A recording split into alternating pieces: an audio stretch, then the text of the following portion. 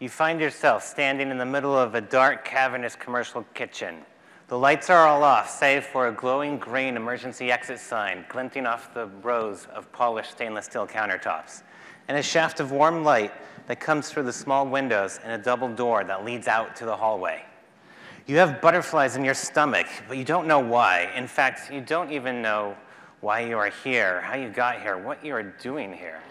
All you know is that you feel nervous about what awaits you outside. Ladies and gentlemen, this is an interactive story, and I need your help to tell it.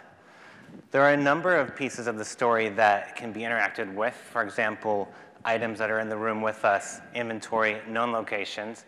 And if people could just shout out what you would like me to interact with next. Envelope. You find an envelope in your pocket. You don't recognize it. It has a packet of thickly folded papers inside, but in this dim light, you can't quite read them. What is it doing in your pocket? Just then, the double doors burst open and someone approaches. You can just make out white letters on the shirt spelling volunteer. There you are. I've been looking all over for you. They're ready for you. Come on, follow me.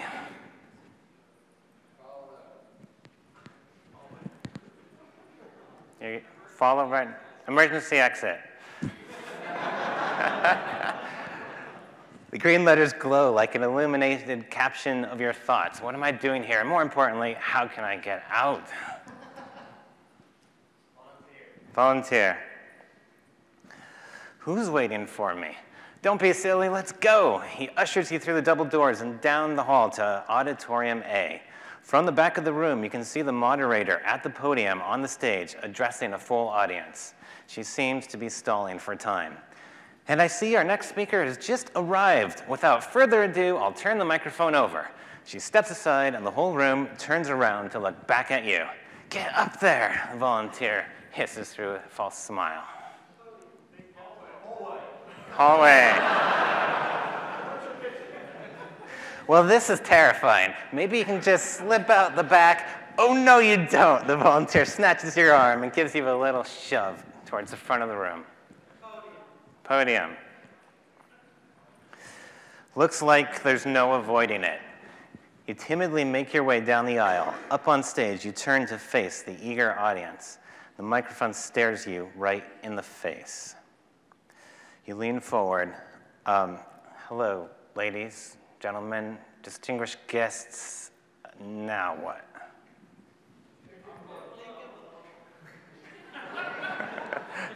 I heard moderator. She seems fully confident in her capabilities of commanding the room, but the way she glares at you now suggests she is none too pleased with you. Oh well. Volunteer. He sure seems stressed, and you're not helping. Envelope. Ah, yes, the envelope in your pocket. Now must be the time. You pull the folded sheets of paper out and flip to the first one. Let's see. Mitochondrial transmembrane potential and apoptosis. Oh boy, what a mouthful.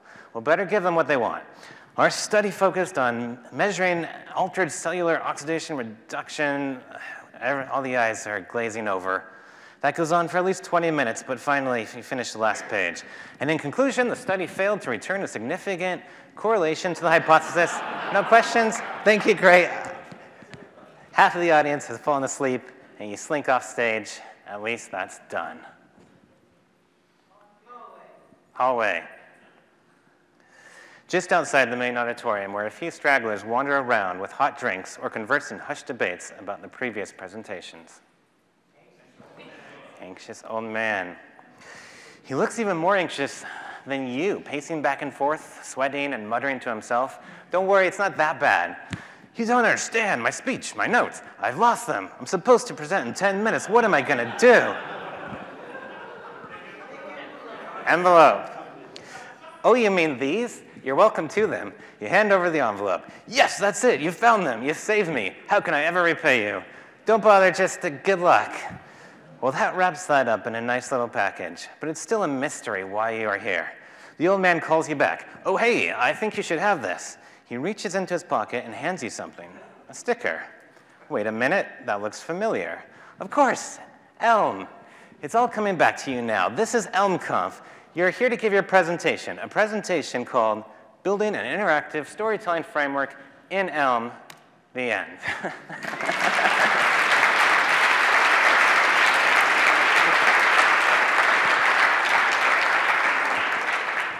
Thank you. So I went to school for a BFA degree in film production. And during that time, I came up with many stories. And some of these stories stuck around in my head, and I would rehash them and iterate on them, try to get them out in different formats and different mediums. And some of these stories have actually been in my head for over 10 years. And I've just been trying to get them out in the right format. Now, during this time, I also grew my career as a software developer. I learned about game development, I learned about functional programming and Elm, and I was inspired to create an interactive storytelling tool that would let me tell these stories that I want to tell, and maybe others could use it as well. I've used a number of other interactive storytelling tools. There's a lot of very good ones. I'm not going to go into them now, but by using them, I came up with a few design goals of my own. For one, I wanted it to be simple for players. I don't want a command line. I don't want to have to type go north, inspect envelope. I just want to point and click. But at the same time, I want it to be more interactive than just following a branch or another branch. And I want to avoid the clunky mechanics of spatial navigation or object manipulation that just doesn't work so well in a text-based story. And for authors, I want it to be simple to write. And ideally, I want it to look more like a screenplay or a manuscript than like writing code. You can see from the examples that some of these other tools do that very well. All in all, my main design goal that I would run all my internal questions through was how can I make it as simple as possible to tell stories that are as engaging as possible. And to do this, I decided I would need some kind of framework. And usually, when you're doing a framework, you want to try to get out of the way and do what you need, but let the client take care of what they want to do. In my case, I feel like I want to have a lot of control, given my design goals. Ultimately, I just would like the client to say, here's a description of my story world, here's a description of how it works, and I'll just take it from there. So I would like to do this in Elm, obviously, but is that the right choice? I want it to be an HTML platform, and that includes being able to show it on mobile, so that works. And I believe that the types and the functional nature of Elm would help me write the framework and also make it nice for authors to write their story. And there's some pieces of Elm that could be really useful and interesting, like what we saw earlier from Evan with the time-traveling debugger, that idea to roll back and choose a different pathway in your story and even export what you've done so you can save a story for later and come back to it and import it and replay it. And also the idea of if we can express all these sort of commands of how the story should change as data, I could potentially make a visual editor that creates the data, sends it into the framework, and that would be a really nice experience. But I am curious how the Elm architecture will work with this. When you're building a framework instead of a library or an app, you have to ask these kind of weird questions like, where does main.elm go? Is that in the framework, or is that on the client side? And what about your model, your view, your update functions? Where are all of these? And should you even let your client touch the model? They're questions that you don't really think about. And I think it will work, but I know I'm going to have a little bit of tension because I want such control. And ultimately, I'm making that decision so that the authors can focus on the story and not worry about the code. So what is an API going to look like to achieve this? And I spent a lot of time thinking about the API, talking it over with other people, and iterating on it. And I'd like to share its evolution with you. So to begin with, I thought of this as sort of a state machine. You have your story, whatever it says at that time. You have inputs, which will trigger a transition into the next piece of the story. And this is kind of what I ended up with when I tried to write that in Elm. I've encoded my transitions and the corresponding piece of the story. And then I have this rather straightforward function, which looks like an update function, and it just drills down and figures out what transition to do next. It's straightforward, it's simple, it looks like Elm, but there's some things that I don't really love about it. One problem is it looks like code, and I had said one of my goals was I want it to look less like code for the authors. Another issue is I expose the internals of my engine. I have them look through the state, and I don't want to do that in case I change it. I don't even want them to have to think about that. And then I also ran into the limitations of a finite state machine. You can see I have combinations of if you're with your umbrella and in a certain location, and if you throw a friend in the mix, or if you're with your friend in the rain but you don't have an umbrella, pretty soon there's a lot of transitions. And so a finite state machine isn't really the best approach. So trying to take another swing at it, I came up with this idea of these declarative rule sets. A rule is like a matcher that says, if you have this condition in the story, then change it in this way. And here's some text that goes with it. And I can group these rules into scenes, and that's this declarative way of expressing how the story works. And this is what that looks like. And I like this. I like that it's 100% data. I describe the pieces of my story and then these rules. And it's relatively simple and clear to understand and come up with. But there are a few trade-offs. For one, I can't ensure that you've written a rule for every case, and you might forget to make a rule for something. And that's OK, because it'll drop through to a default handling, which is probably just a description of what you've interacted with, which is nice because you don't need to give a rule for every single interaction, just the ones that you want to change your story. But you will have to do a lot of play testing, and that's probably appropriate if you're authoring a story. Play test it, make sure you've got the rules correct. Something else that I don't really love about this is those story rules are very dense, very type-heavy, lots of constructors. So perhaps I can clean this up. And I went to functions to create this sort of DSL that makes it read a little bit nicer and a little more like English. And I'm just using functions as glue to put together these constructors. And I'm going to show you sort of the behind the scenes of how that works. I simplified the types into just tuples, and then all of these functions are constructors for those tuples, but the key is you don't call it with everything it needs. So for example, with the given, it needs all the pieces to make a story rule, but you only give it a couple of pieces, and then it returns a partially applied function that's waiting for your advanced story part before it can finish making the story rule. And the same with change world to narrate, and that's how you get there. What was interesting to me, I spent a good amount of time just finagling the types, trying to get them to line up so that I could arrive at this. And when I was done, a friend of mine looked at it and said, you know, if you abstract all of your types, you end up with a signature that we know about. And it turns out that change world is curry and narrate is backwards pipe. And I thought it was really interesting and kind of encouraging that this sort of artisanal, domain-centered signature that I crafted turns out to be just a normal functional abstraction. As long as we're going down this route, I wanted to get the wording and the DSL correct, and this is what I ended up with in the end. And I'm pretty happy with this. I like how it reads. It feels declarative in its tone. Interacting with the item umbrella when you're in the location swamp will change the world in these ways and narrates this narration. It's not too hard to write. I think maybe even a non-coder could build up a story this way. Visually, it flows down the page well.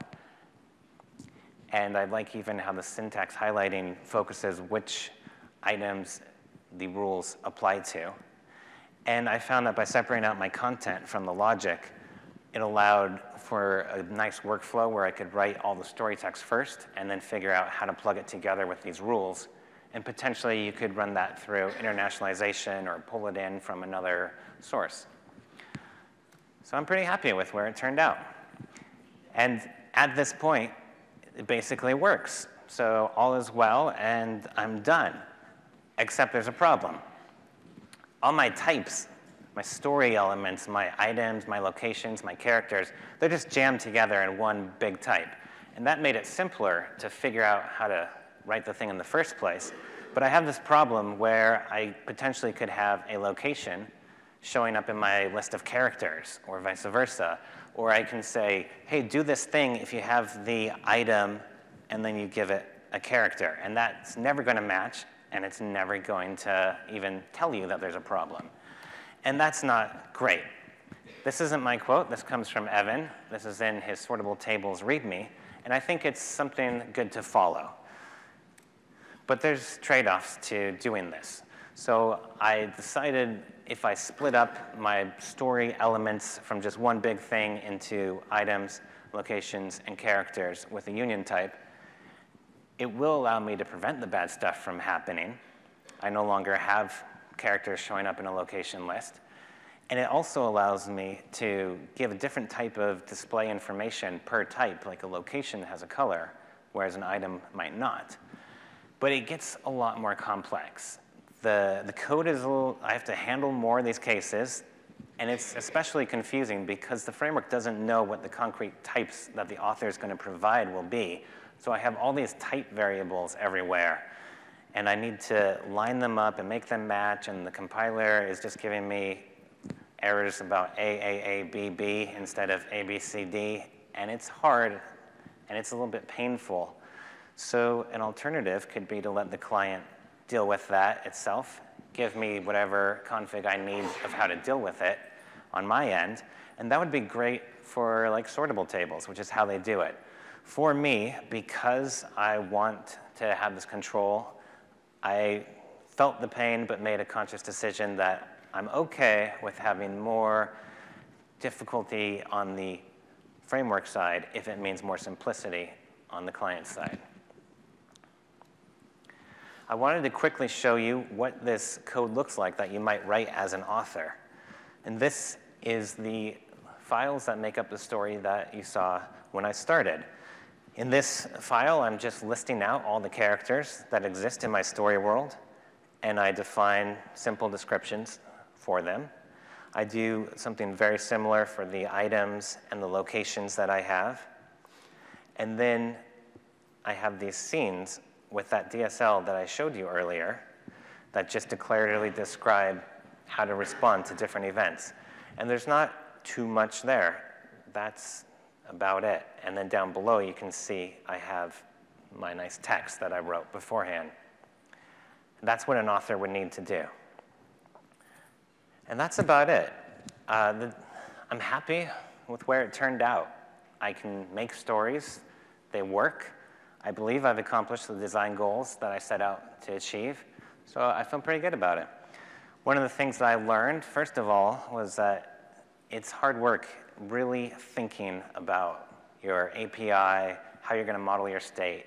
I really had to face that and think about it and iterate on it. But I think it got there. And the other thing that kind of surprised me and I liked when working with Elm, when I was trying to push Elm in a direction that it didn't want to go, I could literally feel it pulling back at me. And that's amazing. Like, other languages will just watch you paint yourself in the corner, or they might even encourage you. But with Elm, it's always there, gently guiding you back, keeping you on track. And that's really nice. Even in this case, when I purposefully was kind of shoving against it, that tension was a constant reminder to me to really think about the decisions I was making and if they were worth it for the designs that I had. If you think it should be different, or if you have another feature that you'd like to add, it is open source, and I welcome any pull requests. But even more, it's fun to write these stories, and it's fun to read these stories and play them. And so I encourage you to try them out, have some fun with it. I would love to play a story that you might have that's been in your head. Thank you very much.